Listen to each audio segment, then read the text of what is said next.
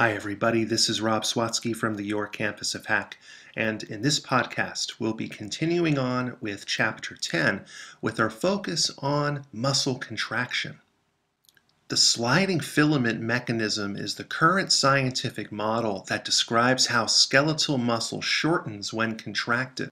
It was once thought that muscle fibers folded up during contraction, but we now know that instead the thin filaments slide past the thick filaments.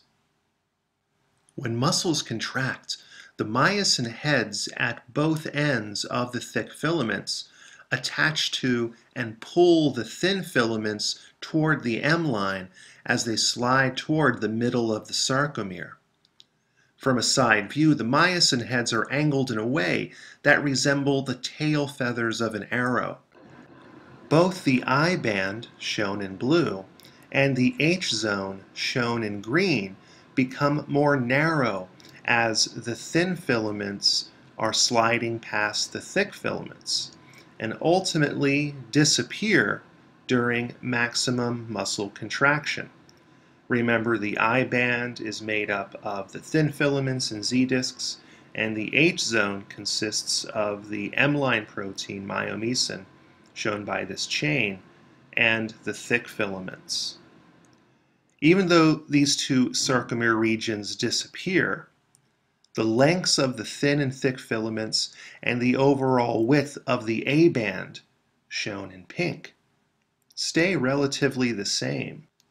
The sarcomere shortens because the Z discs found on either side of the sarcomere that the thin filaments are attached to are pulled closer together. This results in a compounding effect. As the sarcomeres shorten, the muscle fiber shortens, which leads to the entire muscle shortening. The muscle contraction cycle is a repeating series of events that allows the filaments to slide past each other, resulting in muscle contraction. When muscle contraction is triggered, calcium ions stored in the sarcoplasmic reticulum, or SR in the muscle fiber, are released into the sarcoplasm. The calcium ions bond to the regulatory protein troponin, located on the thin filaments. Then troponin's shape changes, which causes tropomyosin, the other regulatory protein, to swivel away and expose the myosin binding sites on the actin. Now the four-step contraction cycle begins, and it's as easy to remember as A, B, C, and D. The first step, step A, is ATP hydrolysis. On the myosin head, there is an ATP binding site and an enzyme called ATPase. Remember that enzymes often end in the suffix ase. Now this enzyme ATPase hydrolyzes or breaks down ATP, its substrate, into ADP and a phosphate group. Both of these products remain attached to the myosin head after the reaction. Now the myosin head is activated. It's at a higher energy state and is repositioned so it's in a better position to attach to the actin. Step B is binding. The myosin heads now attach to the myosin binding sites on actin, shown by these black dots, similar to the way a peg fits into a hole. And the bonds that form are called cross bridges. This binding releases the phosphate group from the myosin head, while ADP is still attached for the moment. Step C is contraction with the cross bridges. Now the power stroke occurs. The heads bend and rotate, releasing ADP, and as they bend, the cross bridges produce force as the heads rotate toward the center of the sarcomere. Think of this movement as being similar to the motion of oars rowing a boat, but not all of the heads are moving at the same time in a synchronized fashion. This movement causes the thin filaments to slide past the thick filaments as they move toward the M line. The last step, D, is detachment.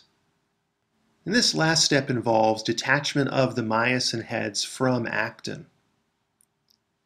After the power stroke, a new molecule of ATP binds to the myosin head, which breaks the cross bridge and detaches myosin from actin.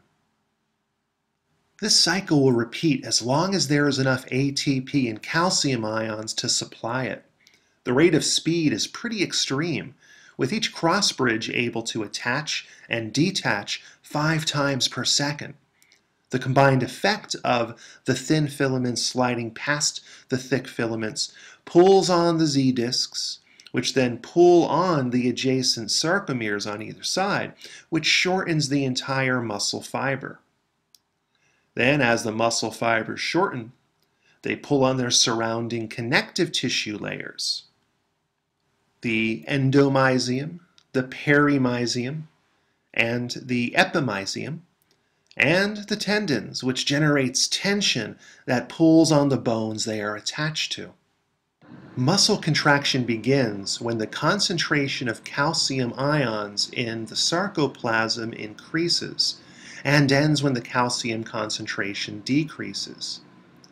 Relaxed muscle fibers have a very low concentration of calcium ions in their sarcoplasm, with most of it stored and isolated inside the SR.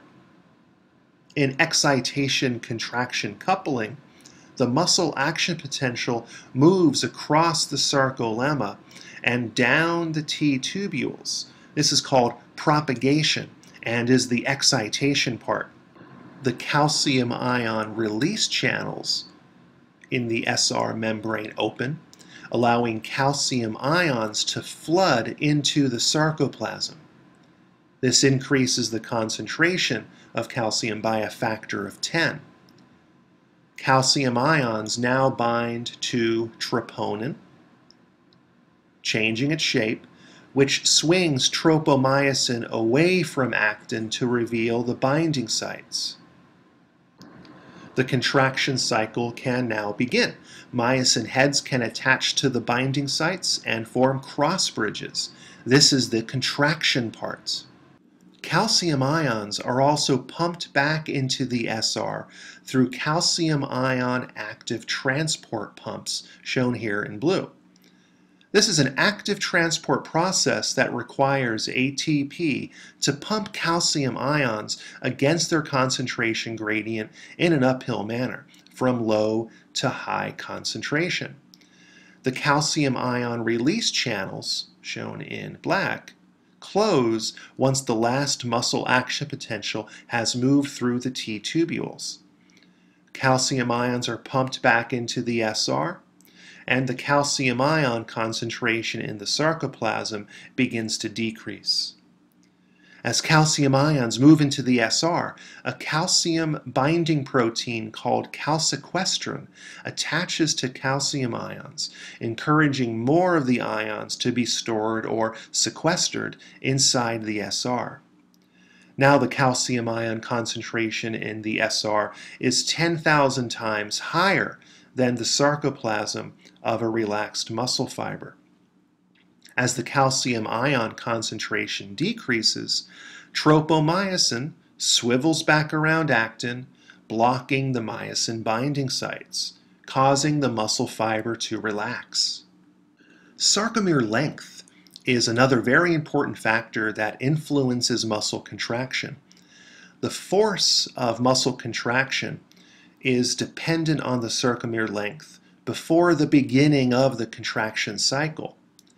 This graph plots the resting sarcomere length, which is shown as a percentage of the optimum length, against the amount of tension developed, which is shown as a percent of the maximum tension from 0 to 100%.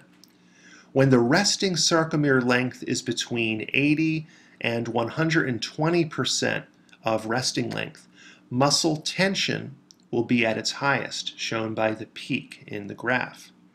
This is because there is optimal overlap between the thin filaments, shown in gray, and the thick filaments, shown in red, inside the sarcomere. This length is approximately between 2 to 2.4 microns, which is close to the normal sarcomere resting length. When a muscle fiber is contracted excessively or understretched, such as when you're lifting too heavy a weight, the sarcomeres become much shorter than the optimum, a length of around 1.8 microns, and the tension quickly decreases. The thick filaments become crowded and pushed in by the Z discs, and their shape is deformed, which prevents the myosin heads from forming cross bridges with the thin filaments, which also tend to overlap each other. When the sarcomeres are overstretched far beyond their resting length, the thin filaments are pulled too far away from the myosin heads at a sarcomere length of 3.8 microns, preventing them from making contact with the myosin binding sites. As the sarcomeres are overstretched, muscle tension decreases. When 170% of the sarcomere's length is reached, there is no overlap whatsoever between the thin and thick filaments. Tension now quickly decreases to zero, and muscle contraction cannot take place.